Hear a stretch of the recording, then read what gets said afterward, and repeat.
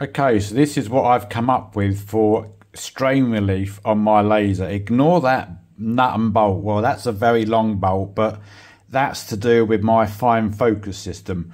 We're looking at the black part. This is 3mm MDF, and this is for a 10-watt diode laser.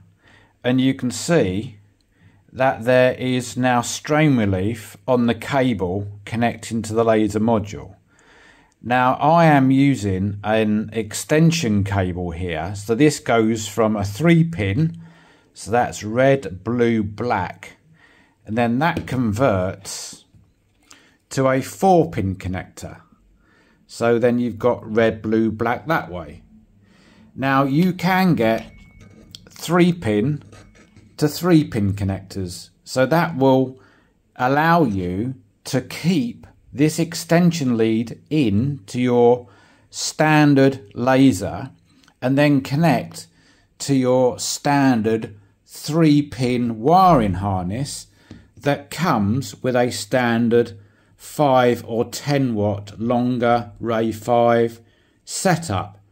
Now, because I have a 20 watt module on my Ray 5, it uses a 5-pin connector to be able to connect the laser. So what this adapter lead allows me to do is connect a 5 or 10 watt longer diode laser into my 20 watt wiring harness.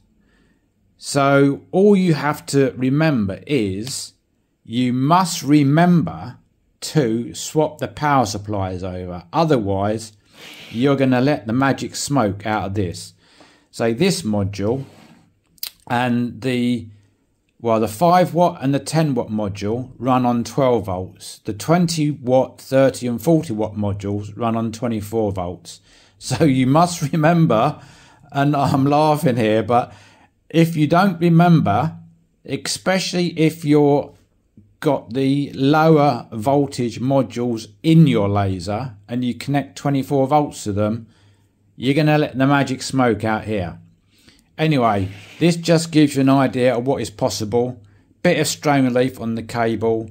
You can get, say, a 3-pin to 3-pin adapter, so you have male one end, female the other end.